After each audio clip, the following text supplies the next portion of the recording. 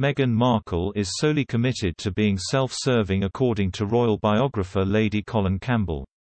The former IMA celebrity, "Get me out of here" star has made it no secret Shusha's not a fan of the former Suits actress and regularly shares a royal insight with her followers.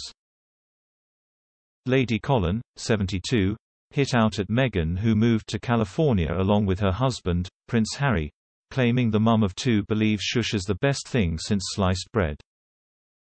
The aristocrat's comments come amid claims that Harry, Meghan and their two children will not be joining Her Majesty the Queen at Balmoral this summer reportedly, despite being invited by the 96-year-old monarch.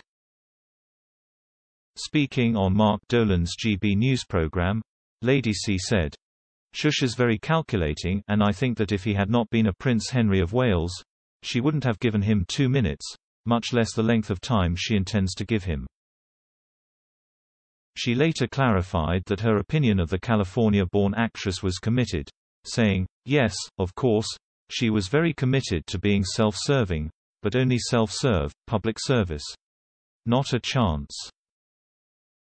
This is a woman who, in my opinion, everything is calculated and it all comes down to status, and bucks and attention."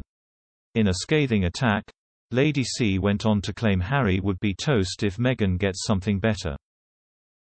She further claimed, "I said in my book that I was told the royal family's great fear was that Harry would actually end up doing something rather dramatic and final. The people who know him very well, there was the fear that his passions would prevail over the limited amount of sense that he has. H's not the brightest star in the constellation."